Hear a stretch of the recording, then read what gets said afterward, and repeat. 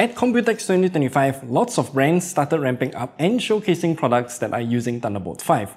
Otherworld Computing, commonly known as OWC, has a section at their booth dedicated for just Thunderbolt 5 products. And we have one with us here today. This is the OWC Envoy Ultra. It's a Thunderbolt 5 external SSD that boasts speed of up to 6 GB per second and available up to 4 TB as well. One reason why I am personally excited for Thunderbolt 5 SSDs is because I just want faster speeds. This external SSD of mine is based on Thunderbolt 4 and it is using a PCIe Gen 4 X4 SSD inside, and at most it can get only at around like 3 GB per second read and write speeds. You can watch our video at the top right corner there to know what we're talking about from top to bottom about this SSD, because we bought the parts and then we assembled it ourselves. This OWC Envoy Ultra though is a fully integrated product. We cannot change the SSD inside. So let's get through with the unboxing first. There are some details on the box as we can see here, but there isn't much to see here actually. Opening up the box reveals two cards, and I want to talk about this card in particular, the one where it Windows users. It says that the Envoy Ultra is formatted in APFS format and we can get better speeds by downloading OWC Disk Performance utility to switch it to quote-unquote better performance mode. More on this later. And then we can find the SSD inside, and that's about it. The Envoy Ultra in itself is pretty basic in terms of the build. It's ultra silent since there is no fan, and the entire SSD is enclosed in a solid block of aluminium with some fins for better heat dissipation. OWC is also confident enough to say that the Envoy Ultra is quote-unquote built like a tank. When I first saw the Envoy Ultra, I was disgusted by the fact that it is using a non-removable Thunderbolt 5 cable. But then OWC claims that it is indeed rated for IP67, which is, I think, a trade-off that we have to make in this case. Do keep in mind that Thunderbolt 5 connector at the end, this one, is not waterproof, and you should make sure it is 100% completely dry before plugging it in to avoid any damages. OWC also has a footnote that says, in the unlikely event that the integrated cable must be replaced, it is a user-serviceable item and will be available beginning 2025. But so far, I have not found anything on their website yet, so we will have to talk to OWC about this. And from what I know, we do need to do some soldering work ourselves to replace the cable should the need arises. OWC also provides a limited 5-year warranty for the Envoy Ultra as well. Now we have to test out the performance. ROG came to our rescue with the Strix-Scar 16 and Strix-Scar 18 laptops that we recently made a video about, because those two laptops come with double Thunderbolt 5 ports. So I used this laptop right here to test out the OWC Envoy Ultra for Windows. We of course have to format it to NTFS first, and exFAT works as well if cross-compatibility between operating systems is what you need.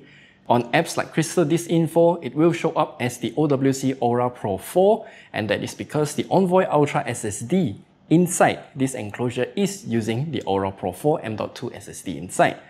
We ran the usual benchmarks, and I have to say the speed is truly impressive. We're getting above 6 GB of sequential read and nearly 4 GB per second sequential write, and the result on other SSD benchmarks are also very impressive. And then comes the most intensive test ever, the IDA64 linear write test. From here, we can see that the cache gets filled up quite fast and eventually stabilizes at around 220 megabytes per second write throughout the entire test. If you are writing a lot of data at one go to the Envoy Ultra, then this is likely gonna happen to you. Now back to this card. It's actually an option available in Windows OS itself, but we can download OWC's utility to change it between these two modes much quicker. The two modes literally work as described in this utility. To be safe, it is always best to use it in the quick removal mode, as it will ensure all data is written to the NAND directly. By making a deal with the devil and signing away your data's safety, yes, you can enable the better performance mode. It will do something called write caching, kind of like a chipmunk stuffing its mouth full of nuts before actually eating it. It's actually very dangerous because if the cache data is not written properly to the NAND flash yet, and the SSD is unplugged while it is doing so, then your data will be corrupted. By enabling this option to become better performance, it will only improve your write speeds, by the way. The read speeds is totally unaffected. So by looking at the differences in performance on both modes, we can see that the read speed is indeed drastically improved. We can get around 900 megabytes per second faster sequential write speeds on Crystal Disk Mark, and other benchmarks follow the same trend too. The IDA64 linear write benchmark is significantly better too, as it maintained around 1.4 gigabytes per second write speeds when the SSD cache is full, but the starting portion shows a bit more erratic behavior.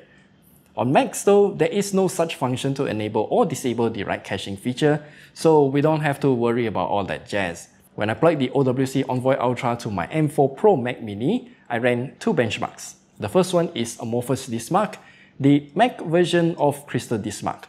From here, we can see significant sequential read and write speeds improvement compared to Windows, and that is just great to see. I also tried the famous Blackmagic design disk speed test and let it run for about 5 minutes non-stop, and the performance held up. We managed to get 5.2 gigabytes per second write and 5.4 gigabytes per second read. And this OWC Envoy Ultra is basically just fast enough to handle everything that we throw at it. As for the temperature, it's actually much cooler than this Thunderbolt 4 SSD that I am using right now. While my current SSD burns my hand when I touch it, the OWC Envoy Ultra only hovers at around 41 degrees Celsius, 40-ish degrees Celsius, while running these synthetic benchmarks.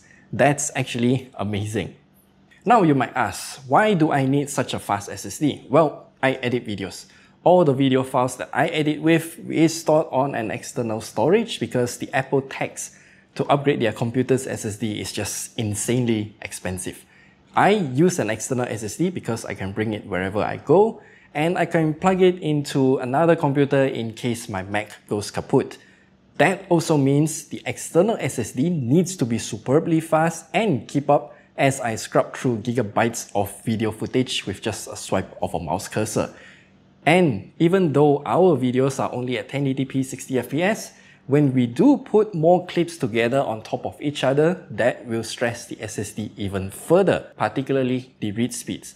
That's why video editors should be looking to get one of the OWC Envoy Ultra if your computer supports Thunderbolt 5.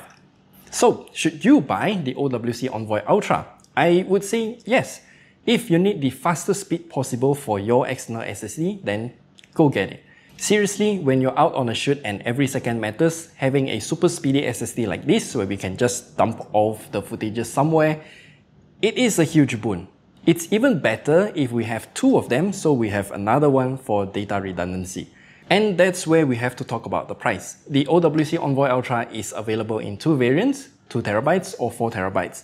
And the prices are as shown on the screen here alongside with the price per gigabyte calculation.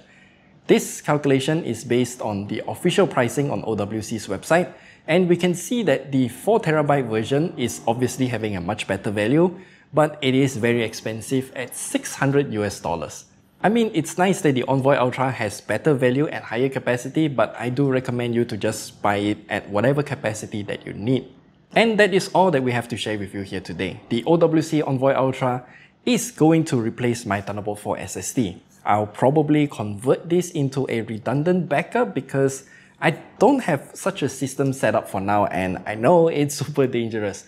I guess I just like to live my life dangerously when it comes to crucial work files. Yeah. If you have any other questions regarding the Envoy Ultra, then leave them down in the comment section below, and we'll see you guys in the next video.